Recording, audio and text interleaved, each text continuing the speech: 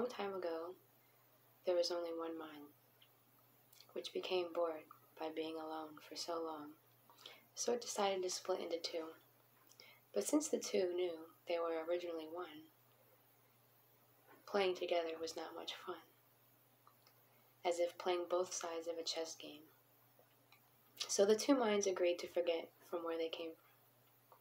They pretended not to know each other. As time passed, they also forgot about their agreement. They forgot they were actually one and the same. This is the condition of our existence. We forget that we are originally from one mind. When an enlightened person transcends the duality of you and me, she sees life as one long play. That is why she remains humorous and lighthearted. She plays her role but never forgets it is a performance. Life is like theater. You are assigned a role. If you don't like the role, keep in mind that you have the power to recreate the role you want. Hello everyone, I just wanted to share that. I found that very profound little passage from Things You Can Only See When You Slow Down by Haemin Sunim. And I thought that'd be a good way to start today's message, because it's just very grounding. And this is really a video, I feel like, that is about grounding, coming from someone who is often finds themselves very ungrounded. And when I say grounded, I don't only mean grounded into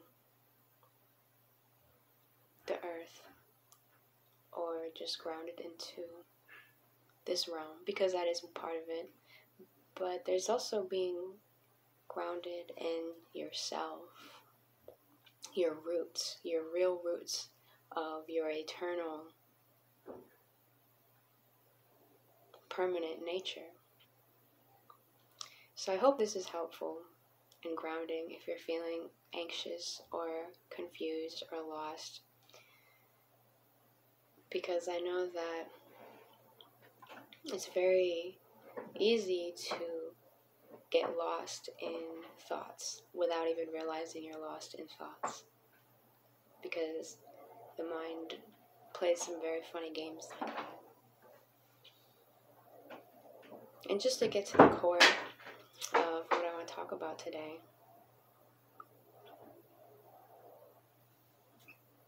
as I was saying before, it's very easy to get sucked into your own thoughts without even realizing you're sucked in your own thoughts. And this often leads to immense suffering.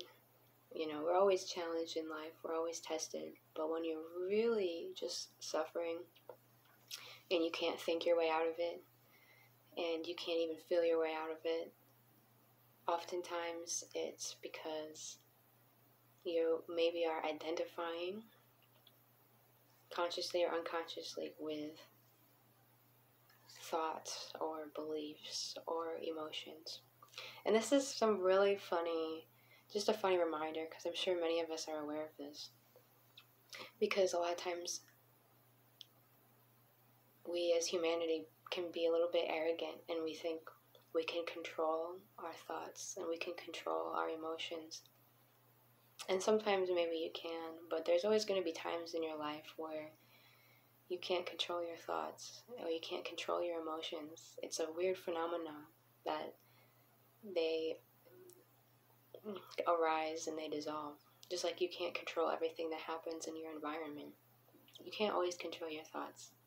So when you cling to your thoughts as your identity, which is always changing, and it's always oscillating between negative and positive. And it's nice when it's positive, but when it's negative, it can be like in hell.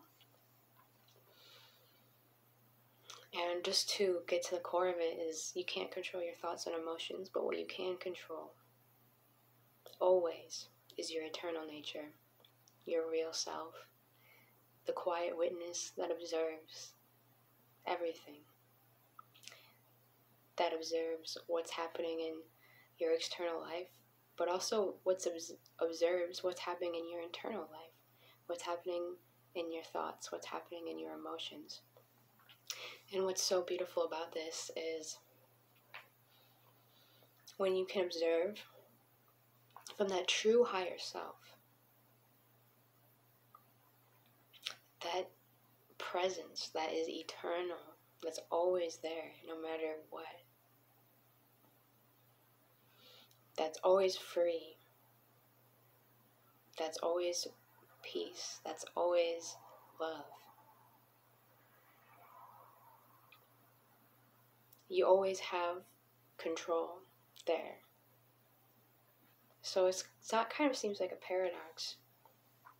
But the funny thing is, as soon as you can come back to that observation, you'll find that any thoughts or emotions you're having, you just observe them from this perspective, and they'll dissolve as fast as they arose. It's only when we get sucked in, which can happen very quickly and very easily, and we start identifying with our own judgments, our own critics, our own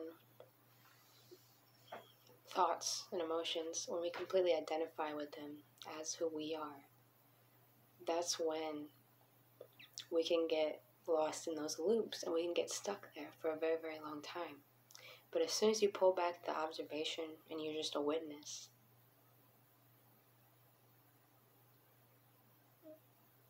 you'll find that any thoughts, any emotions you're having, just observe them, and they'll dissolve pretty quickly. Instead of resisting them, instead of saying, "Oh my gosh, this is awful, this is awful, this is awful," just stare right into what's awful quietly, and you watch it.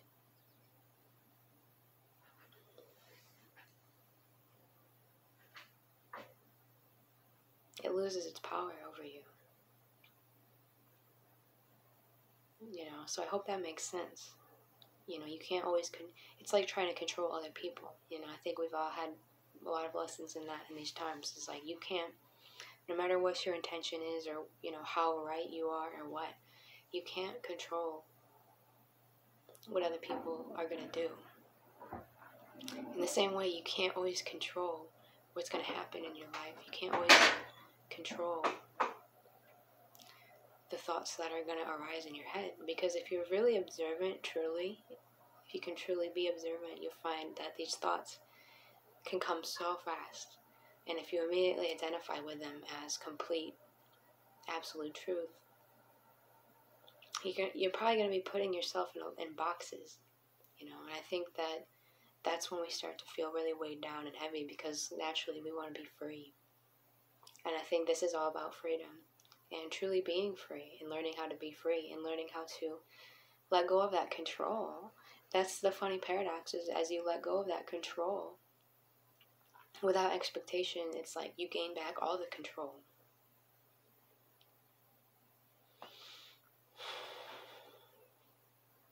I think that we are very much the guardians of our minds, our presence, our soul. Meaning when you are observing negative thoughts arise in your mind, fearful thoughts arise in your mind, guilty or shameful thoughts arise in your mind, without judging them, without saying they're good or bad, they're right or wrong, you can just observe them. And give them love. Give your mind love. Give your mind compassion. Give yourself compassion. You don't have to identify with every thought that comes up.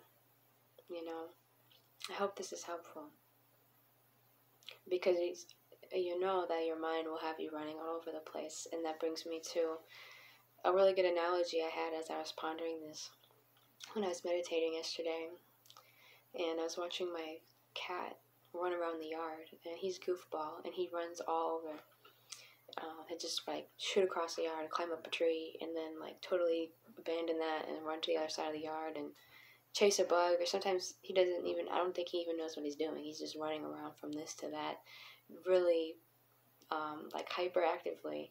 And it made me really laugh, because it reminded me of my mind. That's how my mind can be, just racing around, investigating this, analyzing that, jumping on that. And when you just observe that, it's actually, it is lighthearted and comical. It's curious. It's like, you know, again, if you are like the guardian of your mind, it's like you can have love and compassion for it. And it really changes your whole reality. Instantly, with an instant. And sometimes it's tricky because the mind observes itself too.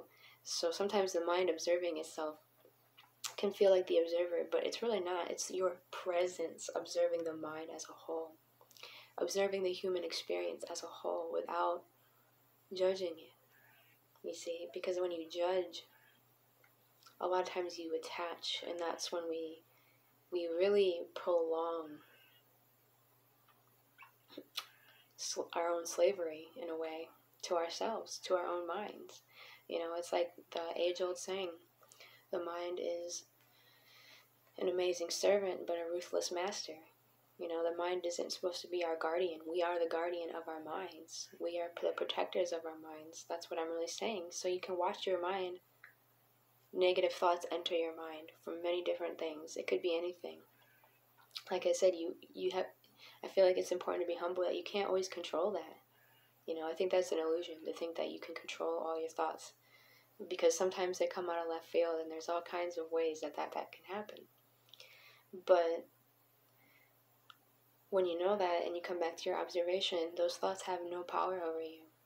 You know, it's like an old proverb. It's like a thief breaking into an empty house. It's like they can't steal anything from you.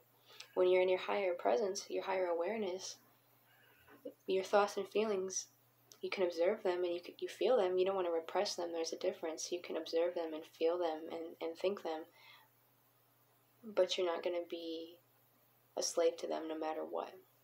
No matter if they're positive or negative in this duality. Because life is always going to be changing. You know?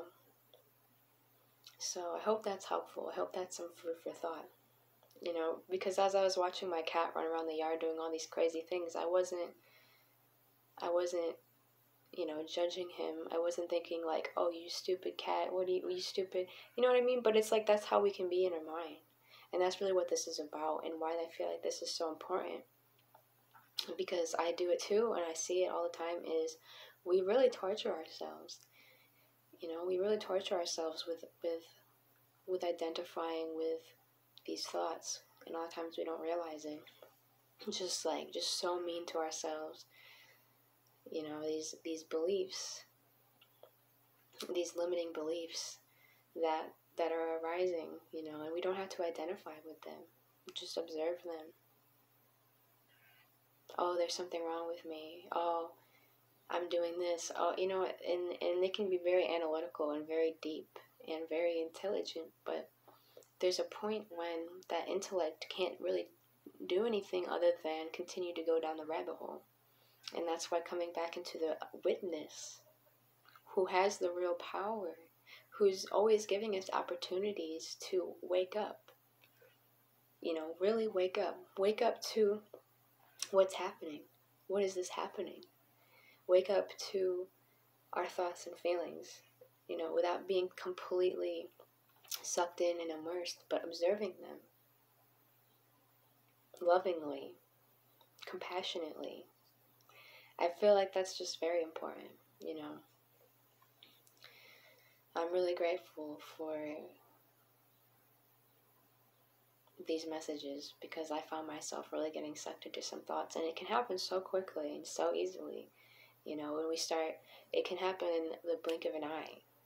You can just have like a fear enter your mind, and it's like you just see the whole scenario of the worst case scenario play out in your mind in literally the blink of an eye. You know, and if you completely are immersed and you just are in it, it's fun in a way. It's adventurous. You know, I think we're here for adventure. So don't beat yourself up about it. But when you're ready to kind of escape that, you know, constantly being pulled around like a cork in the water, come back to your observation. And you'll see that that was just a thought. That's all it was. It doesn't define you. It doesn't, that's not who you are. You're not your thought. You're not your emotion. You're just having thoughts and emotions. And again, the less you cling to them, the less you judge them, the less you make it good or bad, right or wrong, and you just observe it, the more you're going to continue to just enjoy life, as this beautiful adventure. Because nothing in this physical world is ever gonna fulfill you, truly. It's all gonna be changing constantly, and even there's really nothing that's gonna fulfill you permanently. It's like you have to come into your presence, into your inner God, into your spirit, which is always fulfilled. However you experience that.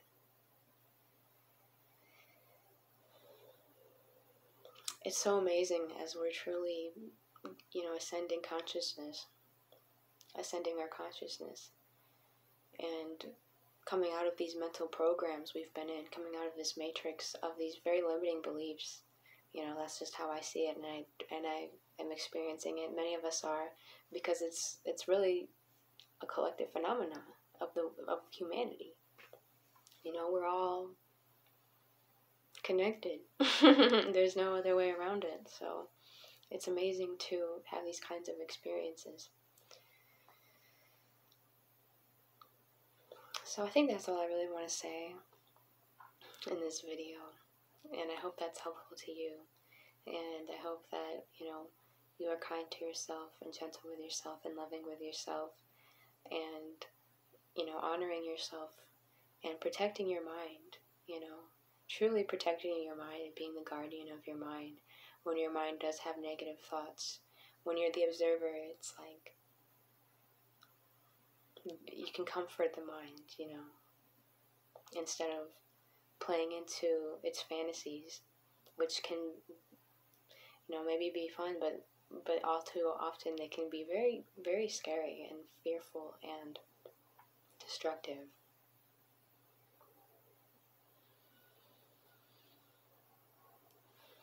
Well, thank you for listening, and I hope this was helpful, or at least some food for the heart, some food for the soul. And I'm really grateful to be here, especially in these times when there's so many things unfolding, so many things, so many oddities, so many anomalies, and it's only the beginning. And really, this is all you truly have, especially in really challenging points in your life.